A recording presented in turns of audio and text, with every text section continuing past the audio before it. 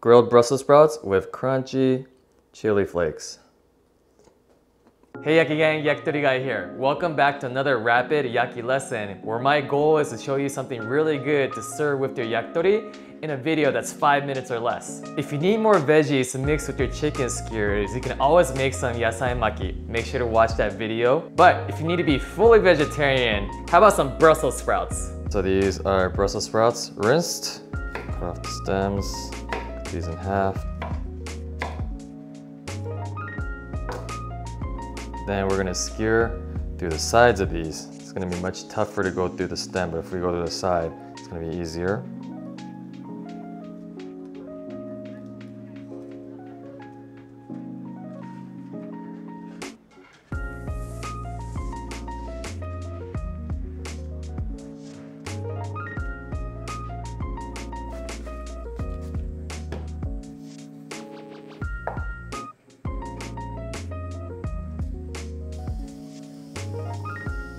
Gets dry pretty quickly, so it's gonna soak some more sake spray, keep some moisture on it.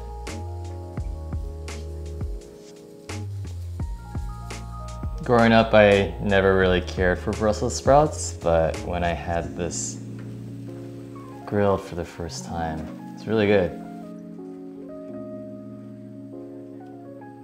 What I like to do with the chicken, something's a little too brown, snip it off like a bonsai tree. Brush on some tare. Heat that tare up real quick. Ready to go on the plate. Some crunchy chili garlic.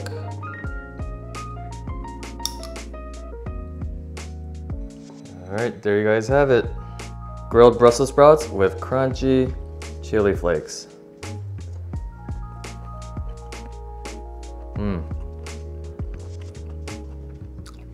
Garlic, the chili, a slight bitterness that's part of the Brussels sprout.